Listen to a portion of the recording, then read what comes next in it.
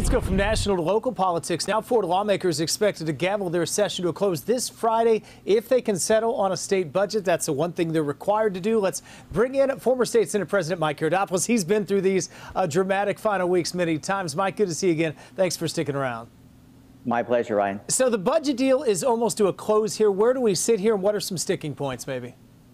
We're getting really close. We expect the budget to be on the legislators' desk by Tuesday or Wednesday. That will allow them to close out on Friday because there's what's called a 72-hour cooling off rule. And we want to make sure what's in that budget. So the legislators and citizens have 3 days, 72 hours to look at that budget, make sure no shenanigans are going on.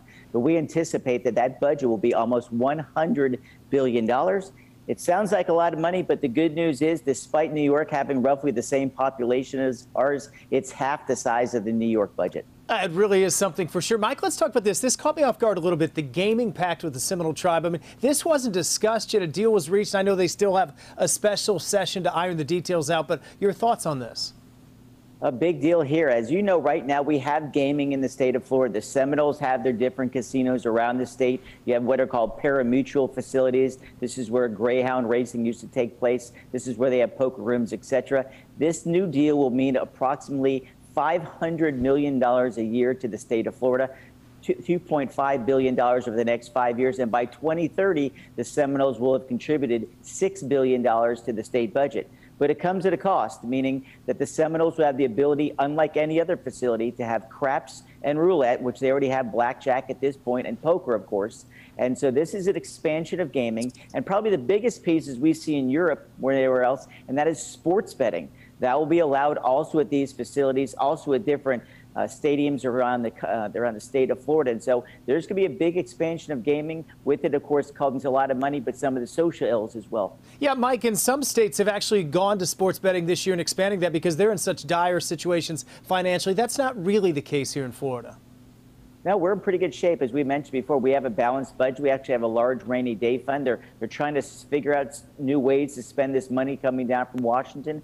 But this was a policy decision made, and I don't want to get too much into it, but when you negotiate with the Seminole Indians, it's a tough one because the Seminole Indians, by the federal government, are considered basically an independent country. And so if you don't work out a deal with them, they could usually do these type of things anyway. So the state of Florida, through the leadership of Governor DeSantis, has said, look, if we're going to have this type of relationship, let's at least get some additional funding for schools, roads, etc.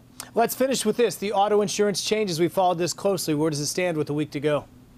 It is going to be interesting. It's going to come down to probably the last day of session. The latest numbers are out. If this new auto insurance bill passes, it would probably mean, at the very minimum, more uninsured motorists because prices will go up. Right now, almost 25% of people on the road are uninsured or underinsured.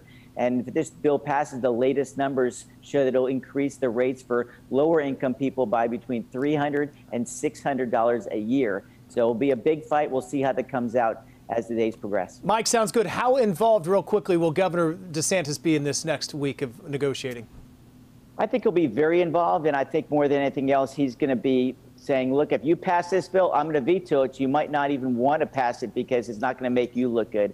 I think the good news to report finally, as I did mention, is teachers will be getting that $1,000 bonus in their paycheck. It's something the governor pushed for hard. It looks like that is now a reality. Sounds good, Mike, and that's great news for teachers. Got to leave it there. That is former State Senate President Mike Haridopolos. Mike, always appreciate it. Have a great Monday. Thank you, Ryan. All right. Thank you, Jim.